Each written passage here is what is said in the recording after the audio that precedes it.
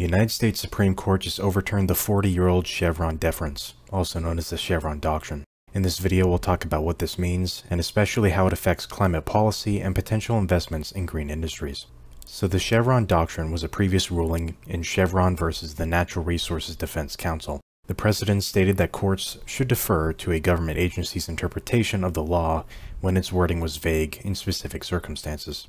This allowed government agencies to wield an increasing level of power as their interpretation of laws was, of course, subjective. The ruling required an agency's interpretation to be rational or reasonable, but again, that's pretty subjective depending on who's involved in the case. At the same time, ending the Chevron Doctrine provides more power to the interpretations of judges, who can vary wildly among political lines and objectives with how they think about laws in the United States. So there are certainly two sides to this story, and it could lead to chaos across the justice and legal systems. Thanks to this decision, a variety of policies dedicated to combating climate change could be under threat. Back in April, the EPA implemented its first federal mandate to cut CO2 emissions from power plants. Coal plants would have to start capturing the majority of their carbon emissions by 2032. Natural gas plants reaching at least 40% of their annual energy generation capacity would have to do the same. This was expected to reduce carbon emissions from power plants by 75% relative to 2005 levels by 2035. And now that legislation will be under threat by legal challenges because of Chevron being overridden. Another ongoing legal challenge is between Republican states and the SEC. The government was attempting to implement new climate disclosure laws starting in 2026, which would force large companies to disclose their climate action plans, greenhouse gas emissions, and the potential financial impacts of severe weather events. Those are just two of the various ongoing court cases that could significantly impede any progress on combating climate change in the United States. The problem is that the EPA and SEC were broadening the interpretations of the Clean Air Act and other older laws that weren't originally written to include the climate action that they need to take today. Worst case scenario, Congress could enshrine these actions into law, but that depends on the results of elections taking place in November.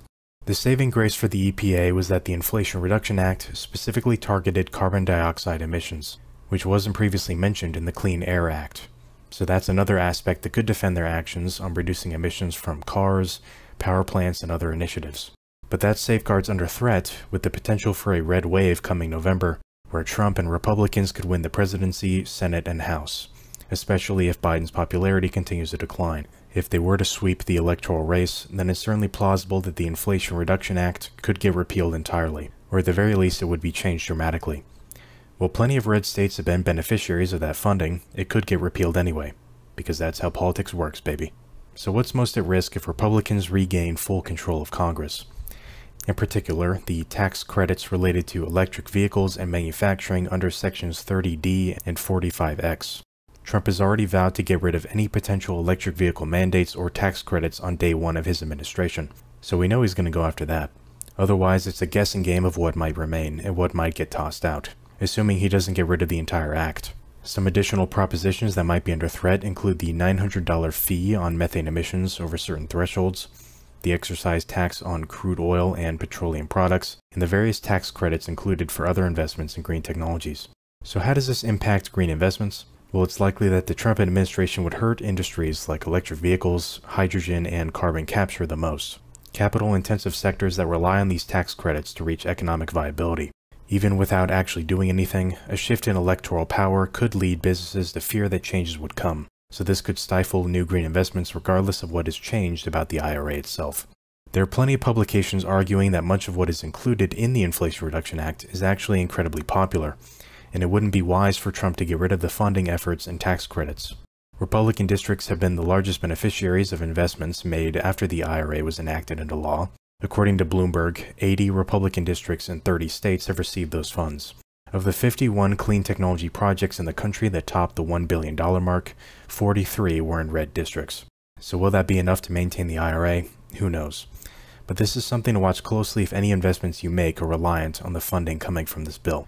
Of course, this will take years to play out, but the results of the ensuing legal action on the EPA, DOE, and other organizations over climate policy could shift how many companies feel inclined to make green investments.